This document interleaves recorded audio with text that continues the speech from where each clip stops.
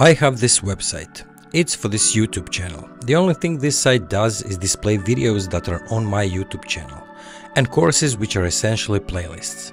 A pretty simple website.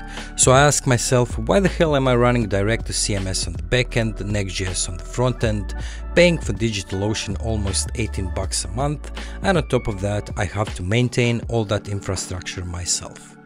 In this video I'm going to show you how I transform this basically static site to an actual static site with Astro and Cloudflare and reduce the cost to only 5 bucks a month. Let's take a quick look at how this site operates now. On the front end it features latest videos. When you click on a video it takes you to the video details page. Clicking on a tag takes you to the page that will display all the videos with that tag. There are also courses, those are just glorified playlists and a way to categorize videos.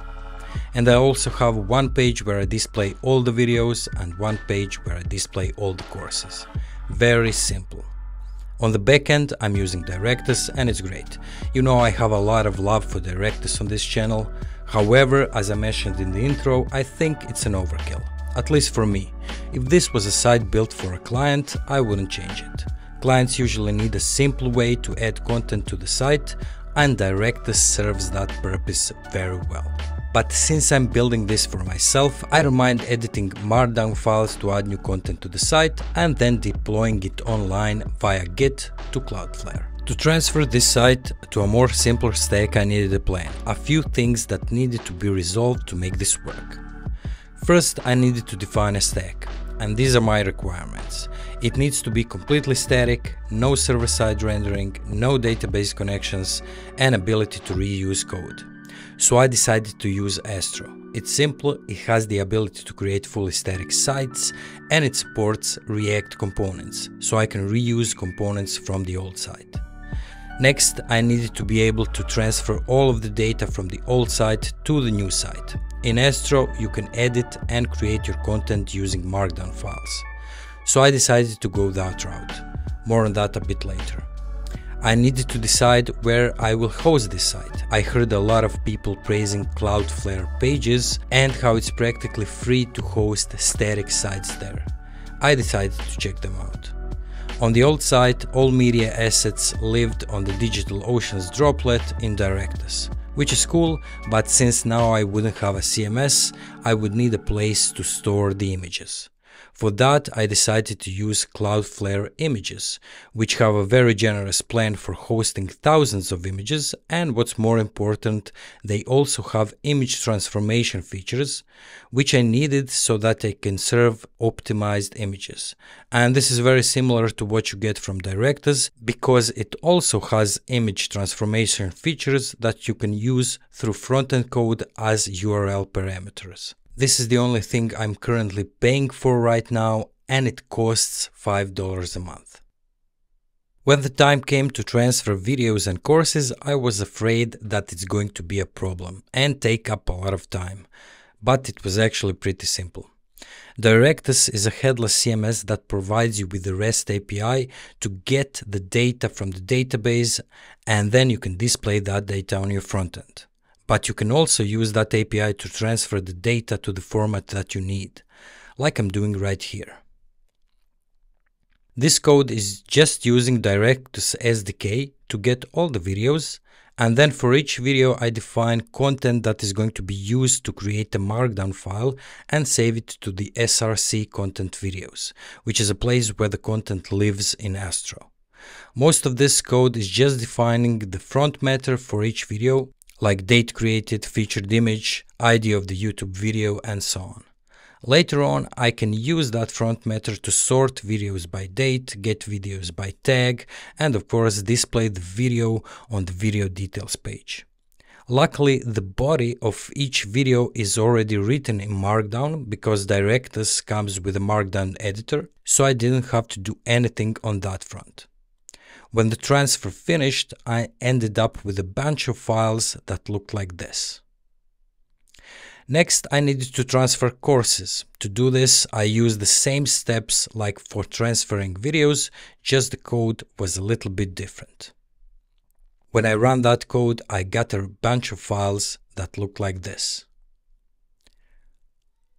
Courses markdown files don't have a body, but they do have the slugs of all the videos that are in that course in the front meta, which will be very helpful when displaying courses page that needs to show all the videos that are on that page. Although tags are their own entity on the old site, on this site I didn't need to transfer them because I'm going to infer them from the videos.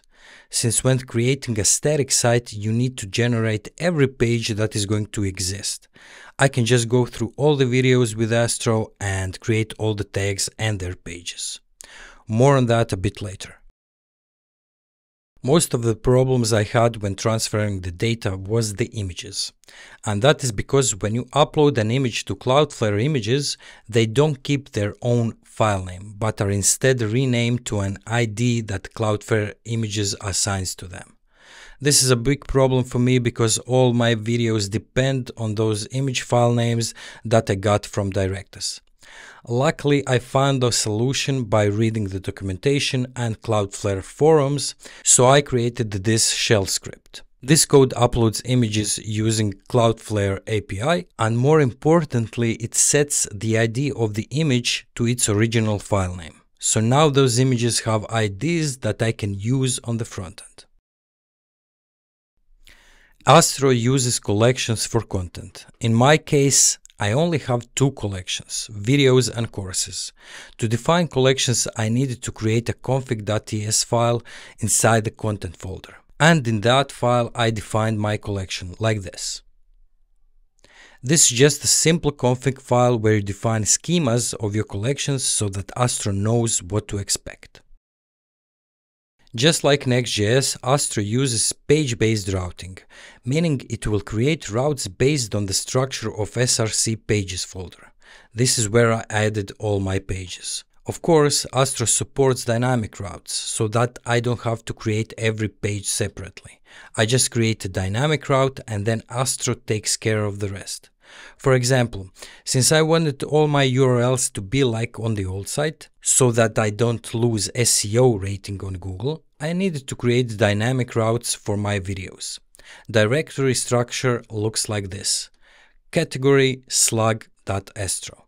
Category is going to be course slug, and slug.astro is the slug of the video that I want to display. I'm using angle brackets here because category and slug are dynamic parts of the route.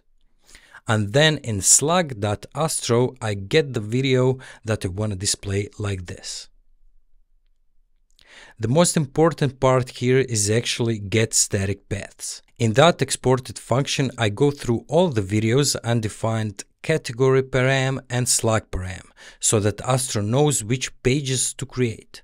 So now when I build the app, Astro generates this folder with all courses as folders, and then in those folders there is a folder for each video with index.html file in it.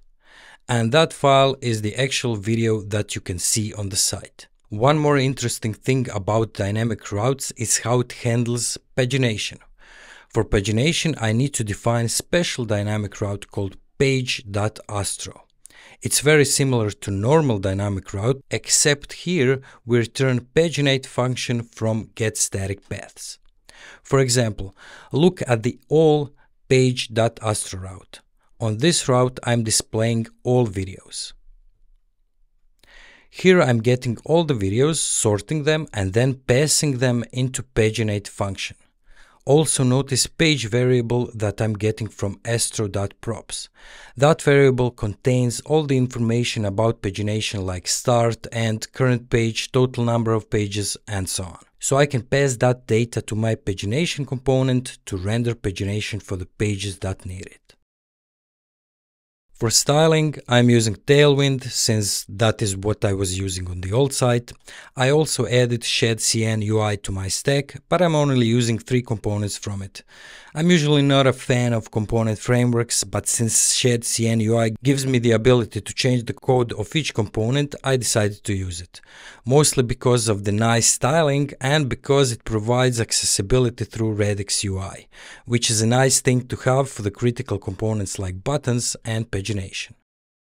Hosting and deploying was the easiest part of the migration because Cloudflare pages make the process very smooth. I just connected Cloudflare pages to my GitHub repo, chose a framework preset which was Astro and clicked Save and Deploy button. And that was it. Now every time I want to update my site, I just push the changes to the main branch of my GitHub repo. Cloudflare receives those changes and builds all those files you saw before. And my site is updated. Of course, editing and adding new content is a bit easier and straightforward in Directus, since it's a full-blown CMS. But doing everything through Markdown files is not so bad. I just need to set up the front matter, upload an image to Cloudflare Images, and get the ID for the video thumbnail. And then I can just write the content like I would in Directus, since there the body of the article is also Markdown. Of course, there were hiccups here and there, but those were mostly because I didn't work with Astro on anything serious. I just gave it a quick glance when I first heard about it. But Astro has great documentation and community, so I was able to fix the problems that arose very quickly. I would recommend Astro if you need a simple way to create static sites that have a lot of content. I didn't fully test Astro's SSR capabilities, I only connected it to Directus and that worked really nice, but later I decided to go full static generation, so I didn't spend much time on that. This has been it for this video. Don't forget to like, share, subscribe and all that good stuff. Talk to you in the next one.